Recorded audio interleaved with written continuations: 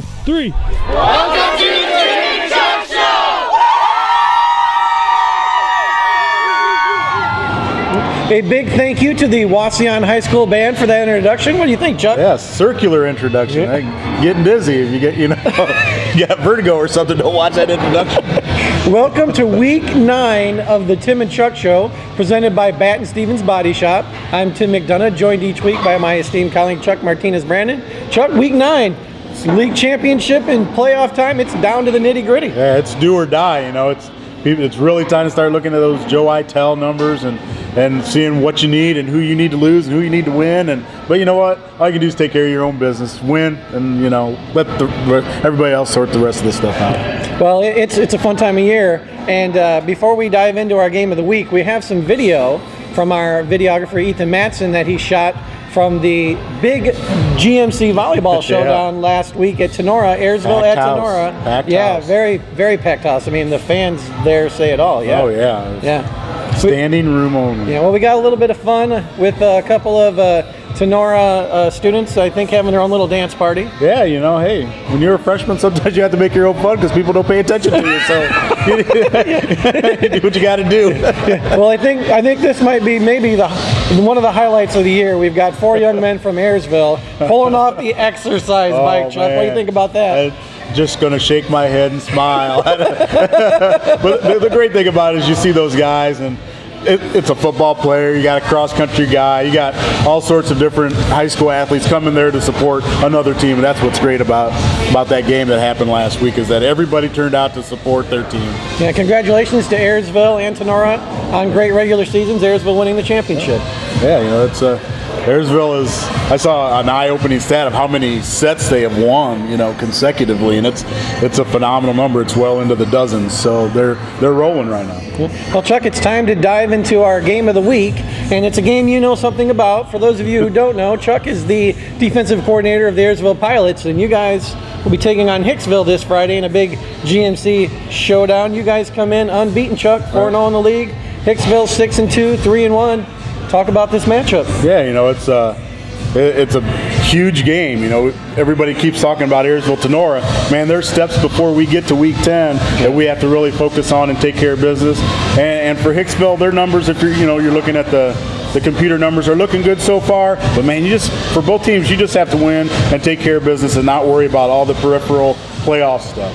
Well, Chuck, on offense, you guys got Dawson Dales at quarterback. He's thrown for 9 touchdowns, 907 yards. I think he's rushed for 683 more, 7 TDs. And you got Hunter Stark, 1,000-yard rusher with 16 TDs. How do you get those guys going against this Hicksville defense? Yeah, and that's Coach Dales has really done a great job of moving people around, trying to put different people in different spots, just to try to create some mismatches. And those two guys have done a great job. And you look at Jacob Miller too, our wideout. Yeah. He last week he broke the school record for receptions in a season. 43, I got. Yeah, so that just adds another weapon that we have at our disposal on offense, and hopefully with those athletes we can get them the ball and they can continue to do well. Well, Hicksville's led defensively by Logan Neihart. Chuck, I have him down for 101 tackles. That kid must be all over the field. Man, I tell you, watch the film and he comes downhill with some violence on his mind. He flies around and he's an excitable guy. He plays with a lot of emotion, and when you're playing a defense that has a guy like that, you always have to know where he is, and you have to scheme a little bit to try to limit his tackles.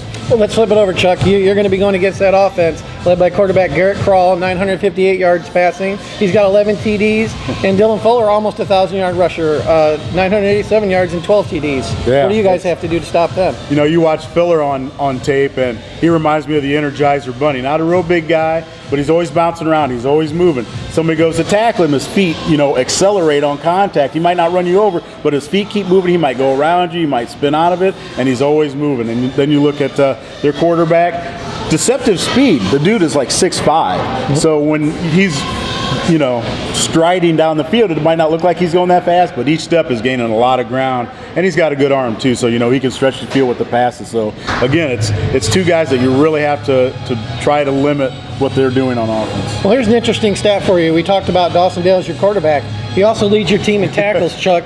96 tackles, 7 sacks, and then you've got Hunter Stark, 71 tackles and 5 sacks. Yeah, and And I'm proud of those guys. I'm the linebackers coach too. So when I look at that, I'm proud of what those guys have been able to accomplish. And when I look at Dawson Dales, he's one of those kids I always say, I've never been around a high school athlete that has that gear. He plays in that gear all the time. When we're at practice, he's in that gear. He's only got wide open. That's all he's got. And whether it's practice, whether it's a 7-on-7, in the weight room, that's all he's got. And it's really fun to coach a guy like that. Sometimes you have to try to slow him down a little bit, but man, it's hard to do because he's just got running to the ball on his mind. Well, it's again a big GMC showdown. It's the end of the year, Chuck. Fun time. Should be a great ball game. Oh yeah, and again, the crowds get bigger and bigger, and I think there's going to be just a huge crowd over there at Hicksville when we go over there this weekend. And the support has been great, and hopefully we can give everybody that's there a good game to watch. Well, we're going to take a break right now. Enjoy a new video from our own Abby in the fall colors.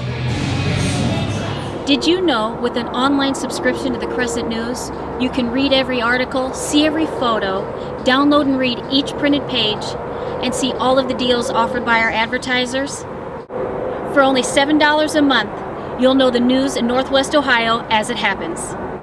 And we're back, and it's time again, Chuck, for some awards. And let's start with the Rose Insurance Collision of the Week. Every week, Chuck, what do they say about that? There's fender benders all over the place, but every week there's only one Rose Insurance Collision of the Week. What do you got for us? Coming from that Wauseon-Swanton game last week, Wauseon's going to take the kickoff. Mason Krieger hauls that in. He goes to get upfield, and he gets a nice little crackback block from Brendan Wilson. I'm telling you what, when you are on the kickoff team, you better have your head on a swivel because people are coming for you, and you don't know where they're coming from. Another great collision of the week, Chuck. Awesome. Yeah. And now it's time for our Jacobs Meets Play of the Week from that same game, and it's kind of an interesting play. We've got trailing 21-16, Swanton's got the football. We've got Noah Johnston takes a handoff for Swanton. He runs to his right. Looks like he's going to have a lane to go back to his left and get big yardage on third down. But one of his teammates kicks the ball out of his hands and causes a fumble. Swanton recovers the fumble, but they end up punting.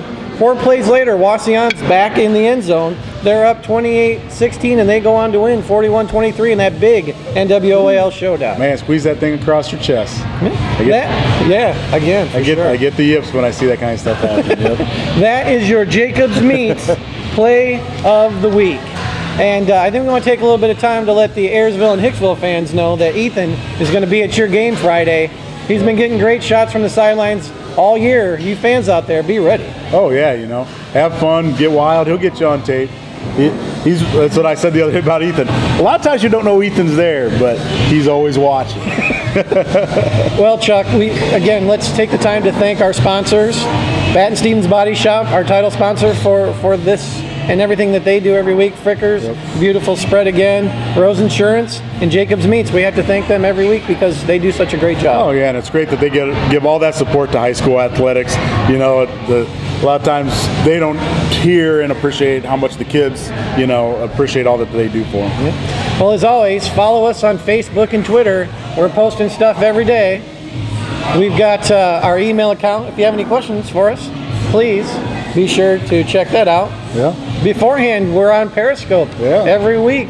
Check that out. Yeah, that's free. We got a pregame show. Yeah, somebody else give us hearts besides me. It was his turn. Yeah. Right. Love myself. Yeah. And of course, a plug every week for our sports department. They do a great job of covering high school sports. They've got the scores and stories up on Friday.